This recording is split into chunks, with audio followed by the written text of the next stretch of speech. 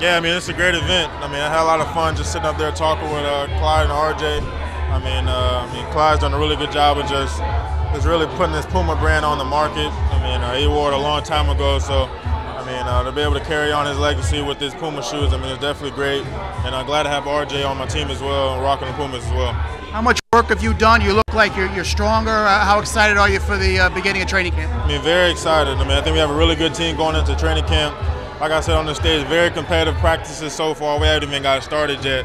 I mean, I just tell the guys are really hungry to get out there and play against somebody else. So we're looking forward to training camp, getting together as a team, traveling the country, and just having fun and just connecting as a team. Who's impressed you doing like the workout? I mean, a lot of guys have been impressing me. I mean, you just tell a lot of guys just been working on the games all summer.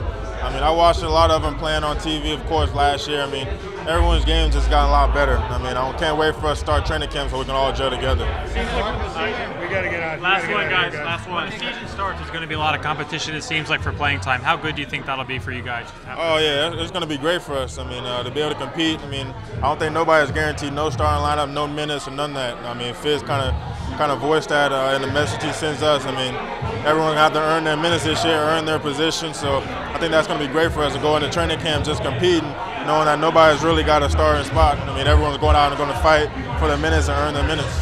Thanks. Thanks, Kevin.